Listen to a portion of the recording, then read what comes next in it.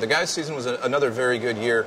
We trained very, very well all through the fall, September, October, November. We were healthy, we swam well. I think that for both the men and the women, we really amped up how we did in the weight room and our drylands. Sam Davey did a really good job this year individualizing our weight room workouts and revamping our drylands.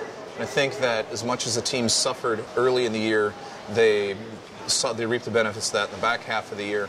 Winning 14 consecutive conference championships is definitely a big plus, and it was definitely a tighter meet than it was last year. We lost a lot of depth, so we had to really come together as a team in the final hour, as Al said it, to make sure that we were able to get that 14th title. But everyone did that, and everyone did their job, and so we got that, and it was pretty awesome. We were happy about that.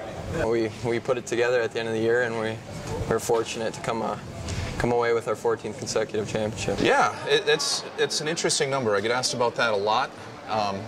Actually, it's a lot of pressure because you go into a meet and you know, if you haven't won in a few years, it's you know, you want to win, and going into the meet, you go for it. But if you win year after year, it's like there's a target on your back, and everybody's trying to take you out, and it just, with each passing year, adds a little bit more pressure. It was a very exciting season. The conference is deeper and stronger than it's ever been. We had a three-way battle really going into the meet between Lacrosse, Whitewater, and Point, and we knew that every point counted, and it was the first time since I've been here, the first time in 16 years, that the meet came down to the last relay. It came at the championships, whoever won the last relay won the meet. So luckily we pulled that off, and at that meet, everybody that realistically could have gotten into NCAAs did. A lot of the team has been there before, so I mean, I guess it's more excitement than nerves, I would say.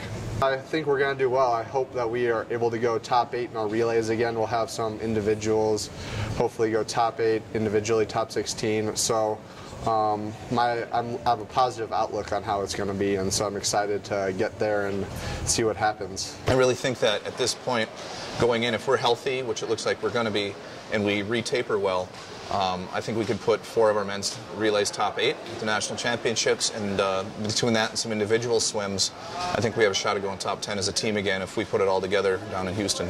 Just stay mentally tough, and try to stay healthy. That's huge. If you go into the meet, healthy, feeling good, you're gonna swim well, and with an open mind, you get ready to race, you're gonna do really well.